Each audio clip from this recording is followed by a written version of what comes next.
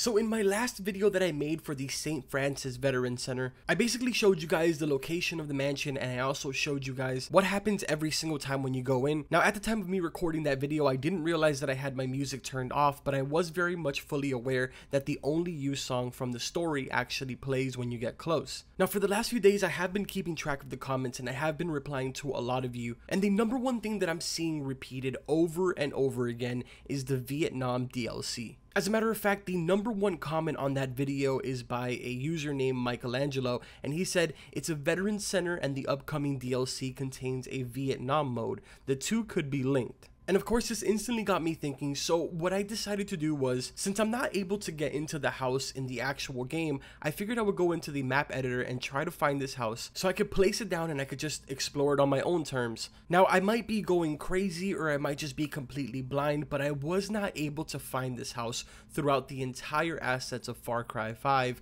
within the map editor. And this instantly started to make me think that this actually might be a DLC. If you guys remember when they were talking about the Far Cry arcade, they said that over time they would be releasing more assets through the map editor every time that DLCs come out. So it's very possible that we don't have access to this house, the Veteran Center, because it's part of the DLC. Now, of course, like I said earlier, I might be wrong and it might actually be there and I was just completely blind and I missed it. But if that is the case, please let me know in the comments. So now my next question to you guys is it very possible that we could have hints towards the next DLC within the story already? As a lot of you know, there also is a side mission within the game that you have to collect Vietnam lighters that are spread out throughout the entire Hope County. And I do remember one of my subscribers saying that it's very possible that this guy that made us search for these lighters could be the protagonist for the DLC. Now, the only thing that really threw me off with this whole entire theory is the fact that if we take a look at the season pass lineup, the next DLC that we could be expecting, or the first DLC, is the Dead Living Zombie. Now, of course, I'm not 100% sure if these are lined up in the order that they will be released, but regardless, I'm super curious to hear what you guys have to say about this. Since we found absolutely no way to get into this building, does my theory sound extremely far-fetched, or could it be very, very possible that we are already getting hints within the game for the Hours of Darkness DLC? Regardless, if you guys enjoyed the video, make sure to drop a like on it, and don't forget to subscribe to the channel for all types of Far Cry 5, Wildlands, and Ghost War content. Once again, thank you guys for showing so much support on all of my Far Cry content. I will be making more of it for you guys on the channel. But anyways, like always, I will see you guys in the next video.